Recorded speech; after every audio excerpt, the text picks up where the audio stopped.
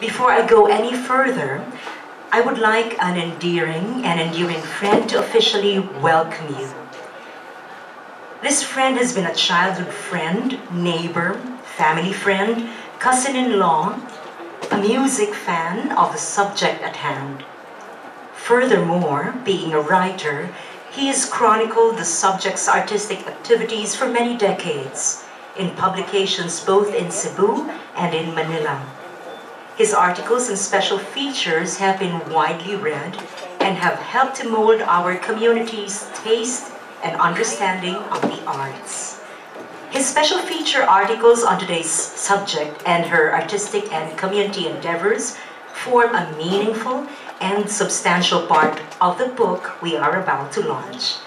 Together with the other Cebu and Manila authors and writers, this person has documented activities and events which have etched out Cebu on the cultural map. A true blue Cebuano himself, please help us welcome Jaime Picornell.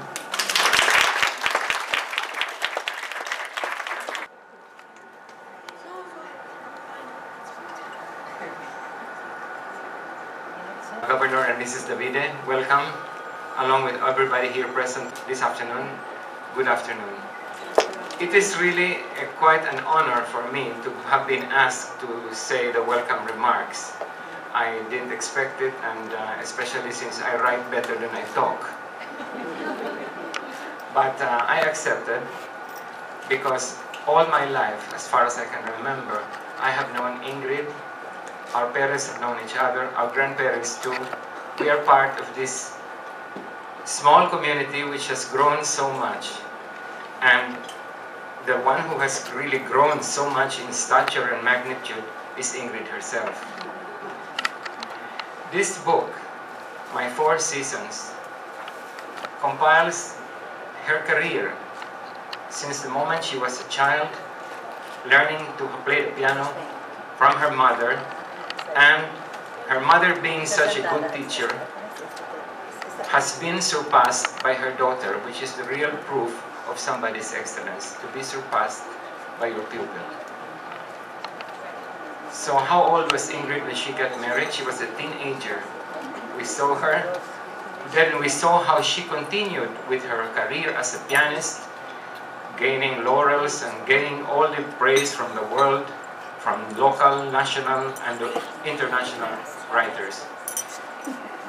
But as she got all these honors and continued performing, Ingrid remained a housewife, a very dutiful mother, and a member of the community.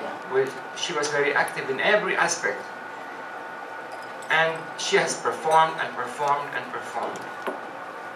Now, for 10 years of her life, she stopped performing because she dedicated these 10 years to Cebu to create a musical development program that provided Cebu with its golden era of music. The music that came out from the old Sala house is really fantastic, fabulous. We cannot say enough about it.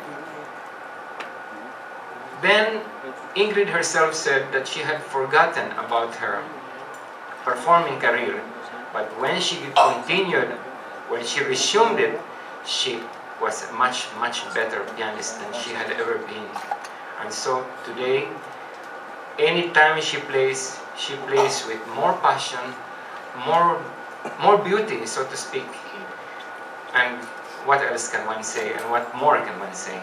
But that I'm very happy to have been asked to give these remarks.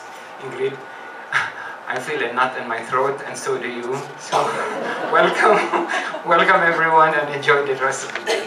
Thank you.